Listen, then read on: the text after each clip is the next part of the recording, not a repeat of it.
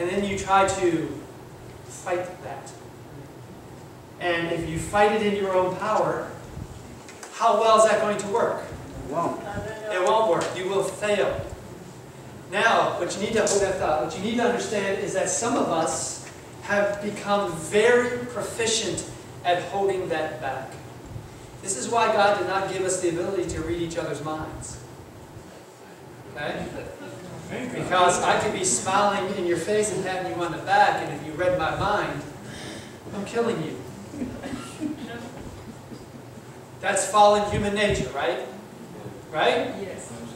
Now listen, how many of you that are married have never really ever thought about really just hurting your spouse? Verbally, sometimes even physically. You may never do it. You tell me the thought never crossed your mind. How many times your kids farted off to you, the first thought in your head was a pow. But what keeps you from doing that? Well, I don't want my church to find out that that's the kind of person I am, so I don't do that. That's the reason, doesn't it? Okay? For some people, that is the reason. Other people, this is not what God wants. So I've learned not to do it because that's not what God wants, but how do I keep my head from thinking that? Okay?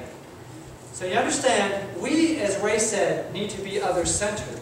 But we may think we're there, we may think that's what we're doing, but we're doing that from a selfish point of view. Self-deception is the strongest, blindingest evil that the devil gives to us. Amen. How clear and easy is it to see the faults of your brothers and sisters, and yet how hard is it to see those same faults in yourself? I like that, Doc. Now here's something even harder to deal with. What do you do when you see those things in you? And you want victory over those things. And sometimes you get it, and other times you don't. You try to deny it, you try to justify it, and say, well, it's not that bad. I'm not treated that bad. That's where the ethnocentricity comes in the individual, and there's always conflict in a living human world. We will have inner conflict as well as outer conflict. You will not live without it. It's there. That's why you have to have Christ in your heart that makes you survive all of these trials and tribulations. When Christ went, he didn't go to his brother, he went alone and meditated with his Father. Yes, yes. See, Doc, what you're talking about is what the Bible says that in the King James, it says that the flesh lusteth against the Spirit lusteth against the flesh. Newer versions, it's war. The flesh wars against the Spirit wars against the flesh. You always have this conflict. Okay? Conflict. Inner conflict, outer conflict. How do we deal with conflict? Ray, you like conflict, right? I love it. Me too. Some of us, conflict is just something to thrive off of. Conflict to us is something that needs to be handled right away. As quickly, as hard as necessary, no matter what the consequences are, to make sure it's taken care of. And then you move on to the next thing.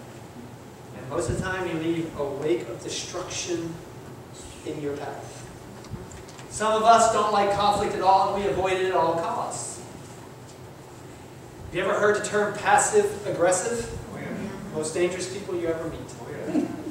Because they're passive to your face, and then they're aggressive behind your back. Okay? At least the aggressive person is aggressive to your face. Amen. Okay? You know where they're coming from. The passive-aggressive one. Those are the ones you got to watch out for. Your enemy is the only person you can really trust, because you know he's going to get you the first chance he's got. Your friend, you never know when they're going to stab you. I had a man when I first came into the church, and I was working with him at the hospital. And he was a career criminal before he turned his life around. And when he started to meet Christians, and he worked at the hospital and started to meet Christians from the hospital. He told me flat out, he said, I'd rather deal with the guys that I grew up with, the criminals, because at least I knew them, I knew what they would do. But you Christians, he goes, you smile at my face, but you stab me in the back. And I realized that what he said had some truth to it. But he wasn't talking about true converted Christians who know Jesus Christ. Amen. He's talking about actors, Yes. hypocrites, Yes. role players. The question is which one of those are you? In the book of Revelation, Jesus gives 7 letters to 7 churches. If Jesus was to write a letter to the church of New Smyrna Beach today, what would it say? Would he have words of commendation or words of condemnation? What you need to understand is, think about this. In the book of Job, it tells you that all the sons of God came together and they stood before God himself. And who was in the midst of them? And God is looking at them. Why is he looking at them? Why did they appear before him? Council they were. I want you to think about this. Before the devil turned into the devil, who was he? Lucifer, a cowering cherub, right? And the Bible says that he was made perfect in all of his ways until what? Iniquity was found in him. How was iniquity found in him? Did the other angels catch him lying? All the sons of God came before him to stand before God, and God is able to read the heart.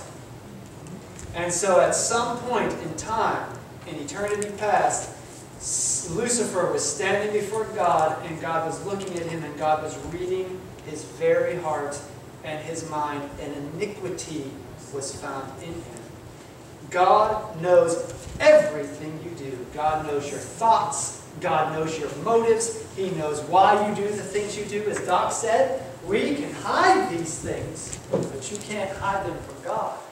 So if God was to write a letter to the church today, knowing our hearts, knowing our motives, what would he say? Our closing hymn this morning is hymn number 524.